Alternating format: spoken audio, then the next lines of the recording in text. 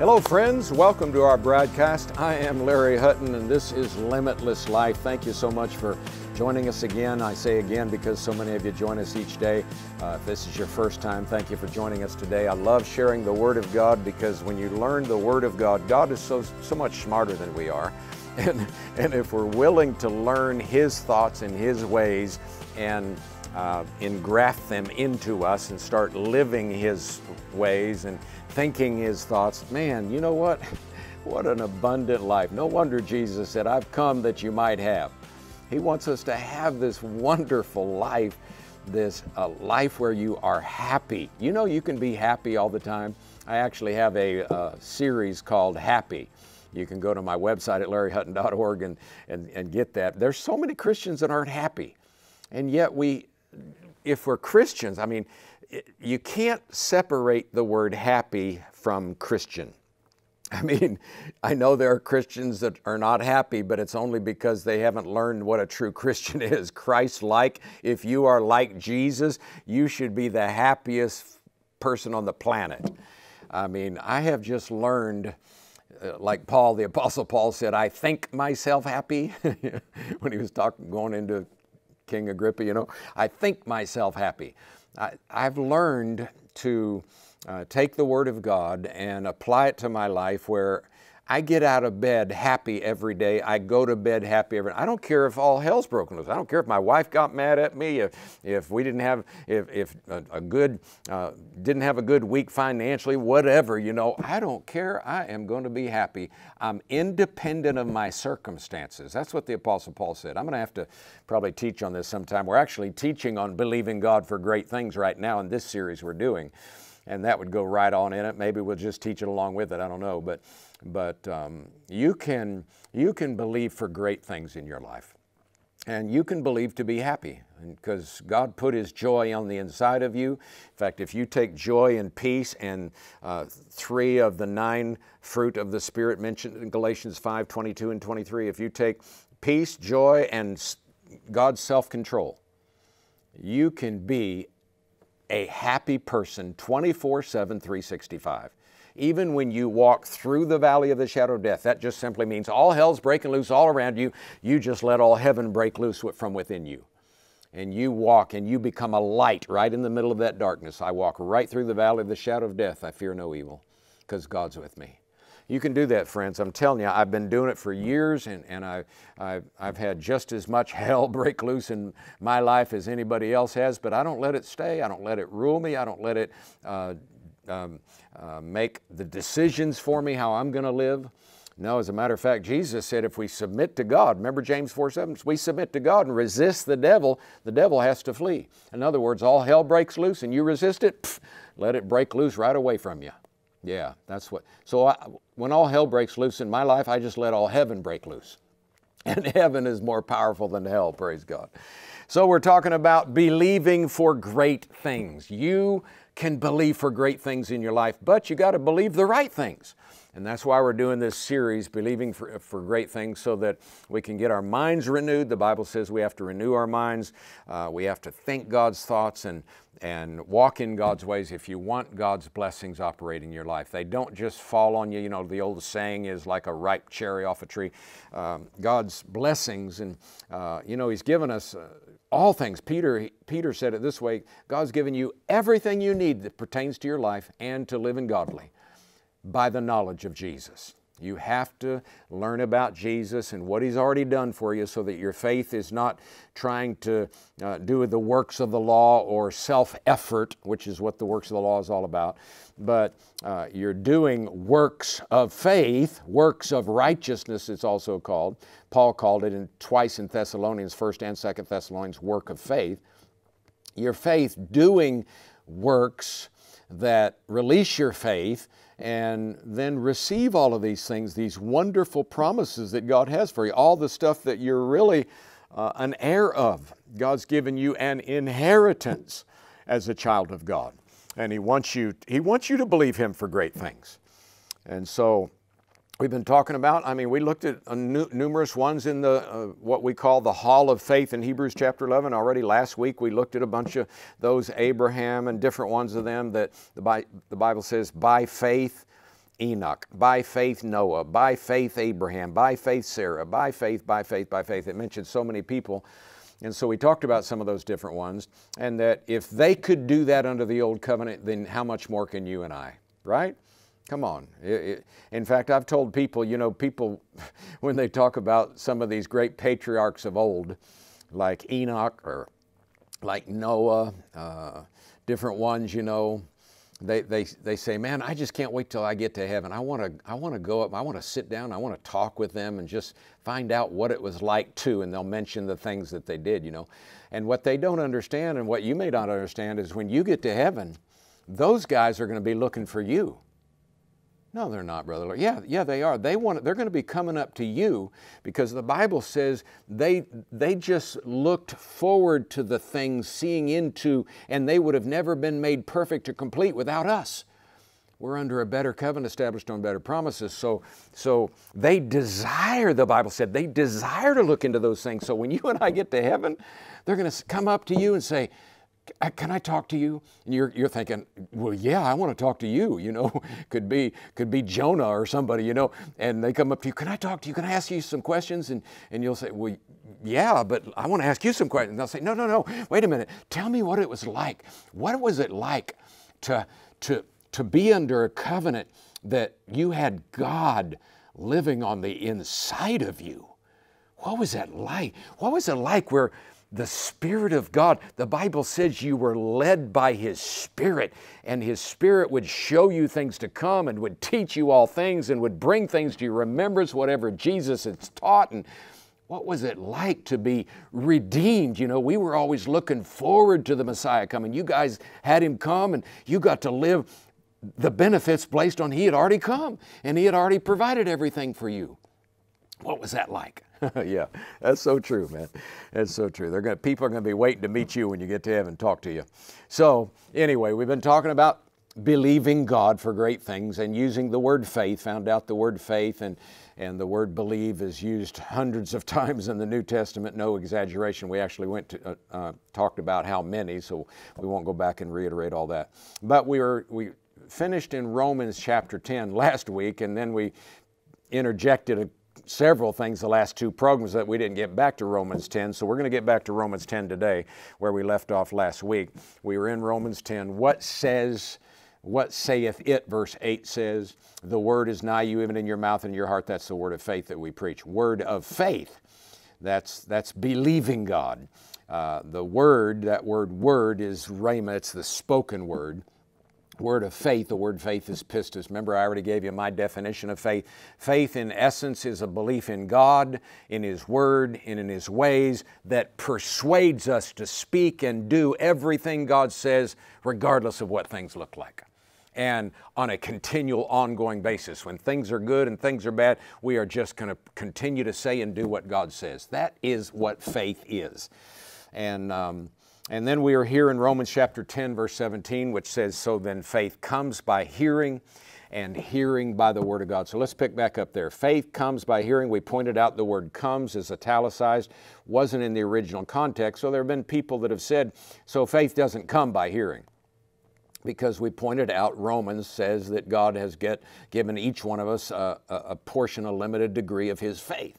A metron, that word metron is a limited degree, a limited portion. God hasn't given you all His faith, or you'd be creating universes, and you'd be creating new things, and you'd be creating animals, and you'd be creating new beings, and so forth. No, God's given you a degree of His faith, and it's a degree that is big enough that you could take just a mustard seed size of it and move mountains. And that's what we already saw in Scripture last week as well. So we pointed out the word comes is italicized, so it's not in the original manuscripts, but we pointed out if you look at the word by, faith by hearing. Now the word comes isn't there, so it said, so then faith by hearing. The word by is a preposition denoting origin, and it means from, so faith from hearing, or out. The word by is out. So faith out of hearing. So it's kind of indicating, well, there must be something to do with faith that comes out of the Word or by hearing the Word of God.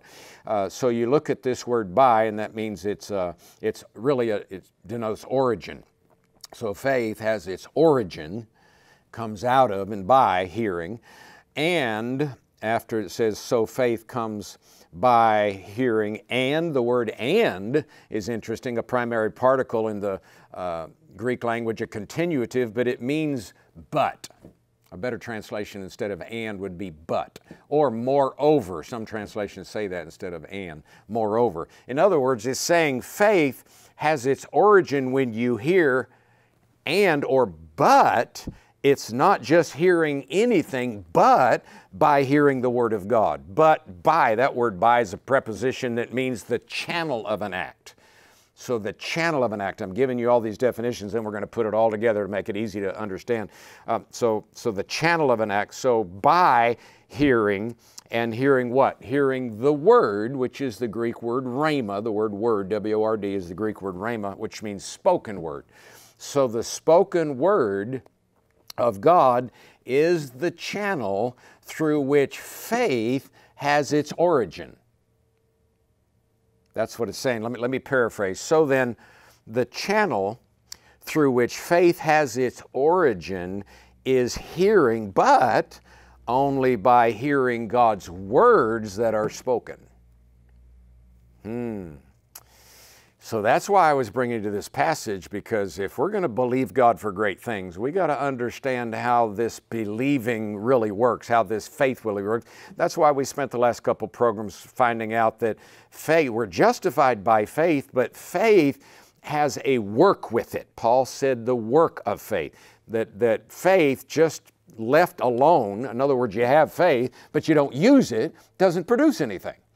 And so we looked at what Paul said, then we looked at what James said, and so then we're back here now in Romans 10, and we're going to zero in again on verses 13 through 17, because this is really helpful in understanding what you need to do if you want your faith to work in different areas. Because some people's faith can work to get them saved, but then they don't use their faith for anything else. Well, you can use your faith to get saved.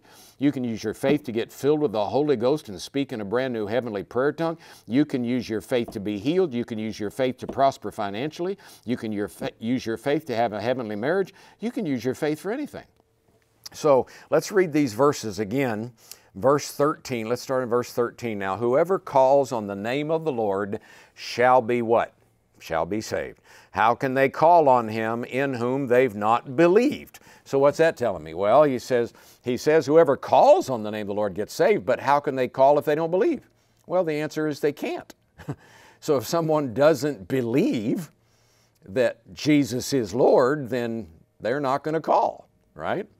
It says, so how can they call, verse 14, on Him whom they've not believed? And how shall they believe in Him if they've not heard? So here we go. Then faith comes by hearing, remember? Hearing by the Word of God. So how can they believe if they've not heard? The answer is they can't. You have to hear. When you hear, then faith is imparted to you. And I'm going to show you that, yes, God has dealt to all of us, those among you. Remember, Romans said, those among you, God's given every man a measure of faith. So every Christian has a measure of God's faith. But I'm going to show you every word of God is a faith container. Every word of God is something you feed your faith on, and that more faith is released.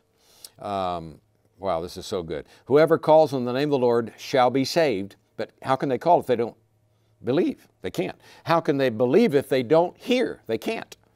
So you have to hear about Jesus in order to receive Him as a Savior. If you've never heard of Jesus, you're not going to call on Jesus. You've never heard on Him. How could you? You can't. This is what He's saying right here. And the end of the verse, how can they hear without a preacher? So if I don't preach it, or you don't preach it, or somebody else doesn't preach it, then nobody's going to hear it. If nobody hears it, they're not going to believe it. If they can't believe it, they can't call. In fact, we took this passage backwards before. How can they hear without a preacher? And so if you preach it and you take this verse backwards, if someone preaches it, then they hear it. If someone hears it, then they can believe it. If they can believe it, they can call. In fact, here's what I want you to do. What I did in my Bible is circle or underline or highlight 3 words.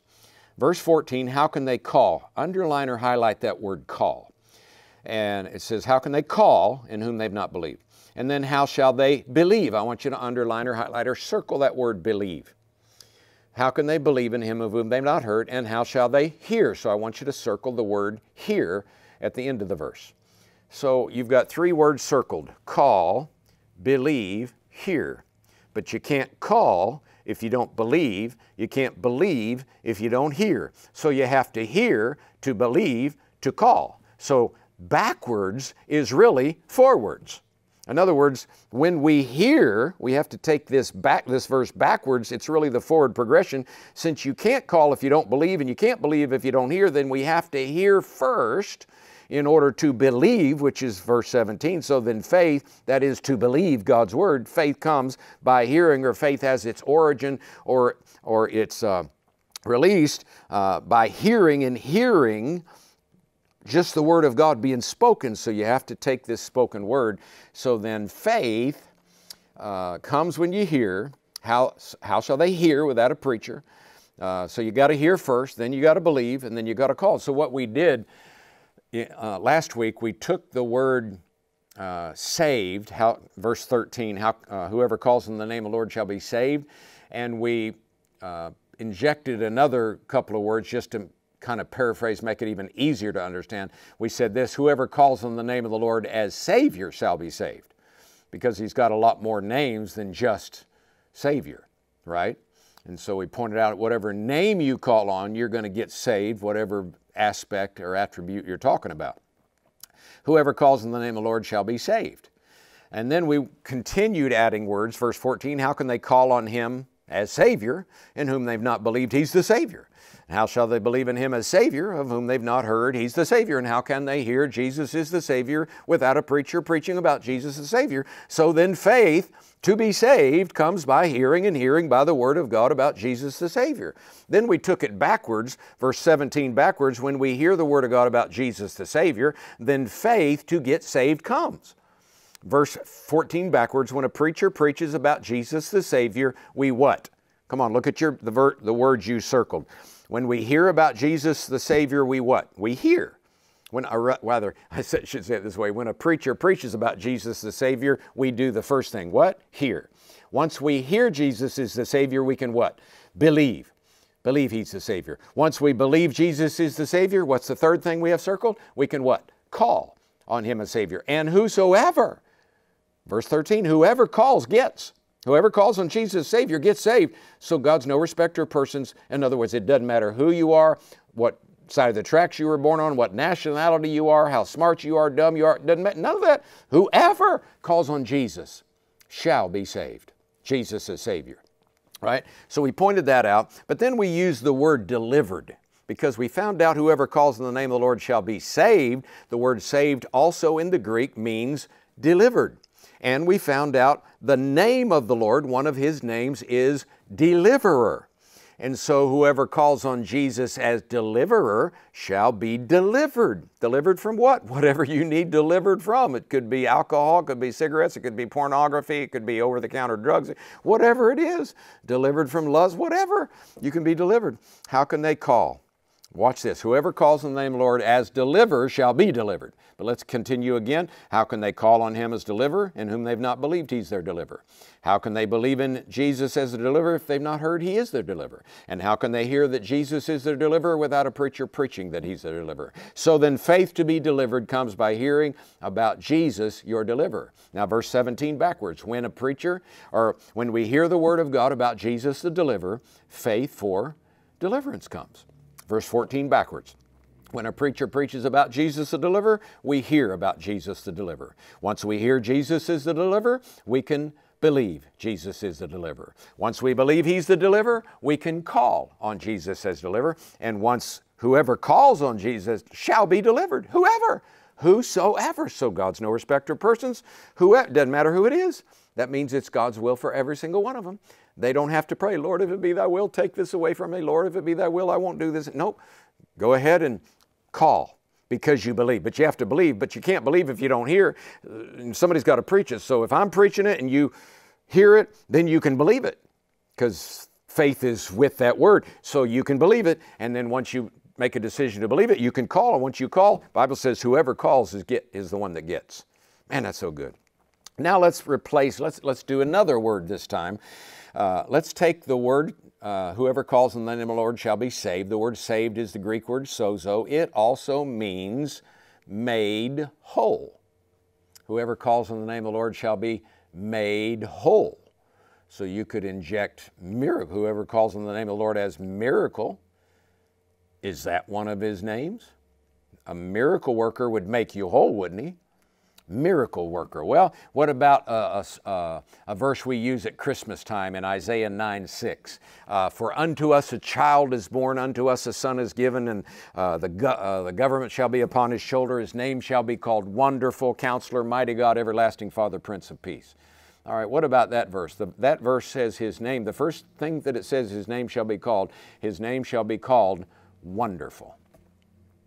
If you look up that word wonderful in the Hebrew, which is what it was translated from, the Hebrew word wonderful means, the main definition is miracle. Aha, I like that. His name shall be called Miracle. Well, this verse says whoever calls on the name of the Lord shall be made whole. So whoever calls on the name of the Lord as miracle worker shall be made whole from that debilitating disease, made whole from that flesh-eating disease, made whole from that injury, made whole from that accident that you had, made whole from that deformity that you were born with. You can be made whole when you call on the name of the Lord as miracle worker. Whosoever calls on the name of the Lord as miracle worker shall be made whole. Well, let's go on reading the rest of the verse, because I believe this brings great revelation. Whoever calls on the name of the Lord shall be, as miracle worker, shall be made whole. But how can they call on him as miracle worker in whom they've not believed he's their miracle worker? Look at the verse. We're looking at verse 14. How can they call on him as miracle worker in whom they've not heard? Or how can they call in whom they've not believed Jesus is their miracle worker? And how can they believe that Jesus is the miracle worker if they've not heard Jesus is the miracle worker? And how can they hear Jesus is the miracle worker if someone doesn't preach Jesus is the miracle worker? So then, verse 17, so then faith to receive a miracle, or faith to be made whole, comes by hearing the word of God about Jesus, the miracle worker.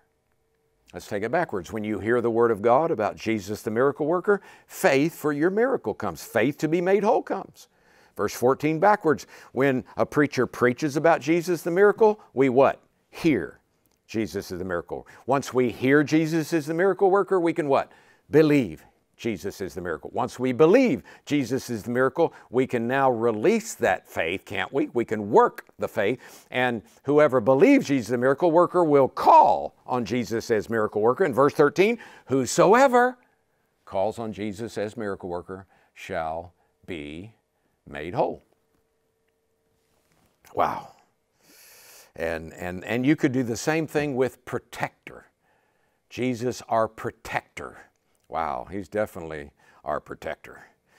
Whoever calls on the name of the Lord as protector shall be protected.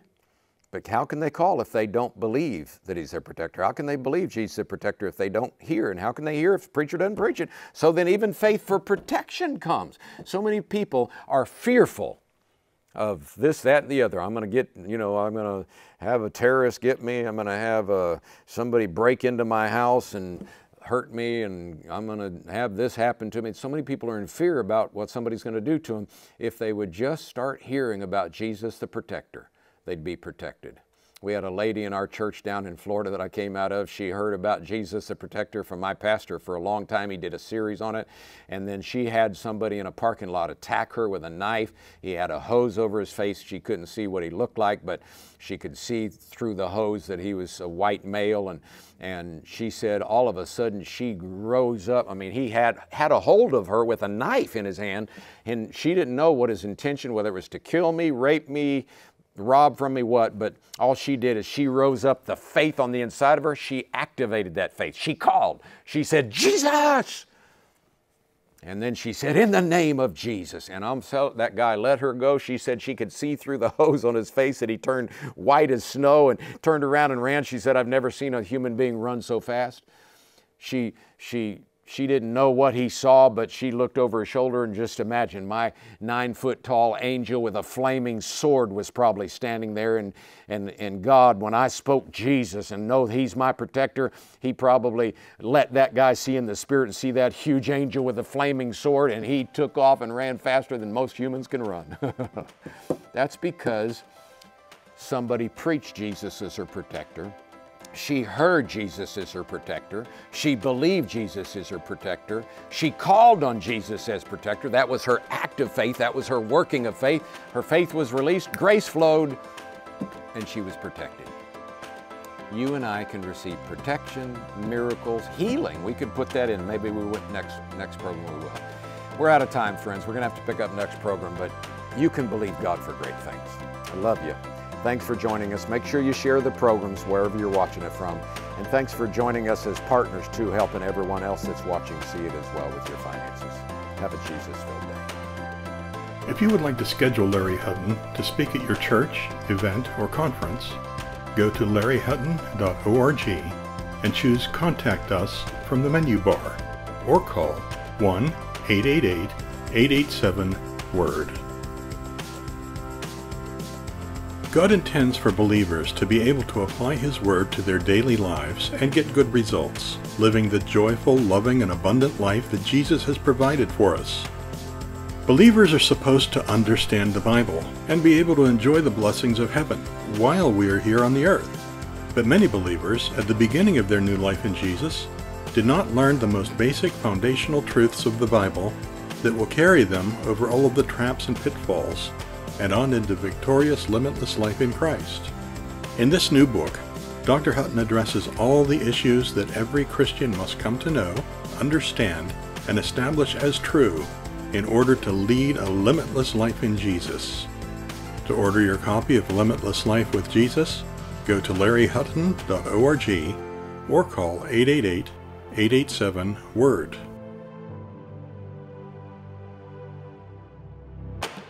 Join us again for Limitless Life with Dr. Larry Hutton, where you'll get practical teaching from God's Word that you can apply to your everyday life. Go to larryhutton.org to watch this program and many others. You'll find special offers and resources to help you thrive in life. You can check on Larry and Liz's schedule and join them at a meeting near you. That's larryhutton.org, or you can call 888-887-WORD.